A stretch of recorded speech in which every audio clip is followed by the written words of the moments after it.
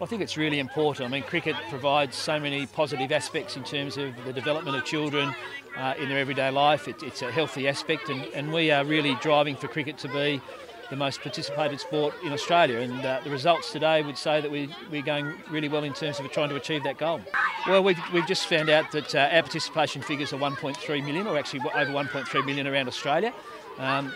We don't have the corresponding codes to assess that, but we know it's very, very close, and we're really proud here in South Australia because we've achieved over 112,000 in terms of our participation numbers.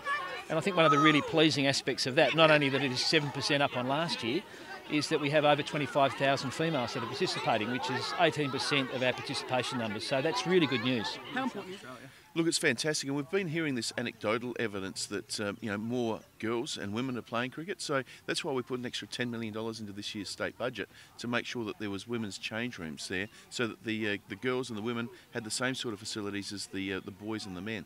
And the other thing that we've done is come up with the sports voucher, so $50 to every primary school child in South Australia who's involved in club sport, or indeed involved in the sort of thing that we're seeing here today, the inter-cricket program. So this is really important that we get primary school age kids out there, and we know, families, there's only so much money in the family budget, and that $50 makes a really big difference to allow kids to get out and play sport. The growth in cricket is huge, and particularly in the girls and women's sector.